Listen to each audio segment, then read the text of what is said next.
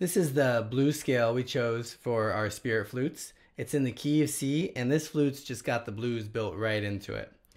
If you just walk straight up and down the notes, it gives you the blues scale.